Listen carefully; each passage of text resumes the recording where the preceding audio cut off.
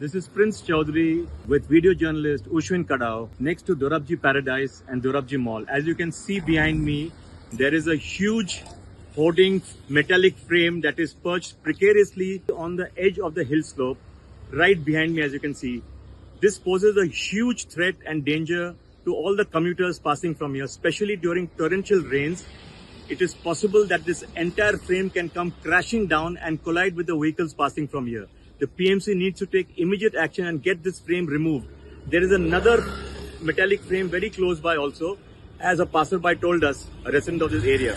This issue needs to be addressed immediately. This frame should be removed, or it could create a huge problem for commuters and probably result in severe injuries and fatalities. And right now we are near Vista School and IBM. This road here is the Raheja Vista road, and this hoarding that you see behind me has been cut here a few months ago and demolished, and the mud has been slipping down. There was some work done here for the electric pipeline, the electric wires and the PMC pipeline for the water.